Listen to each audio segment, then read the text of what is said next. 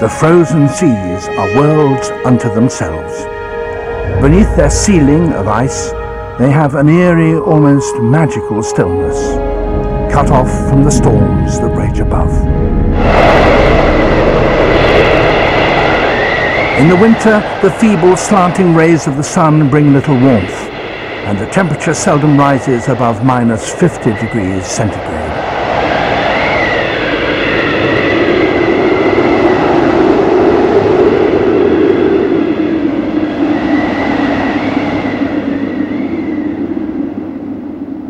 For much of the year, it is dark and cripplingly cold.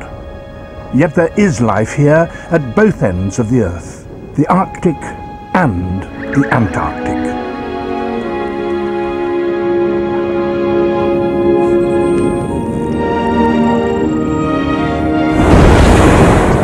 For most animals, whether they live in or out of water, the winters when much of the sea is frozen bring the greatest challenge.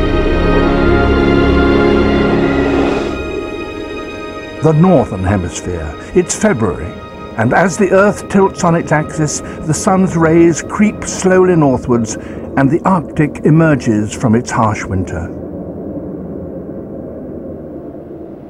The Arctic is a frozen ocean surrounded by continents, and when the surface of the sea between the continents freezes from shore to shore, land predators walk out onto it to hunt.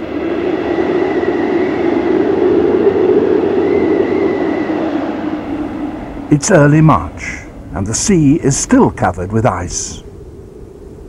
But there are patches of open water, polynyas, that never freeze over. Here, where tidal currents are squeezed between